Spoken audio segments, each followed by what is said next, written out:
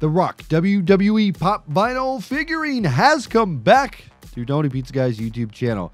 That's right, we have the WrestleMania 28 version of The Rock. It's one of my favorites in the series, actually, except there's a little problem with the box art, which we'll get to in a second.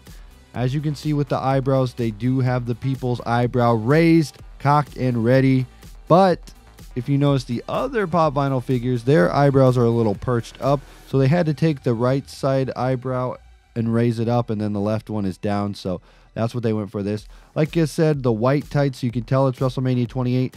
And on the back of it, I don't like the picture they used of The Rock. This is my biggest complaint of some of these Pop Vinyls, is that they don't use the right box art for the figure. As you can tell, The Rock does not have a goatee, and he does in the figure. So that's the biggest complaint I have about this. Other than that, I said this is probably one of my favorites in the entire series. If you want to pick it up, it's on Amazon right now. You can follow the link in the description.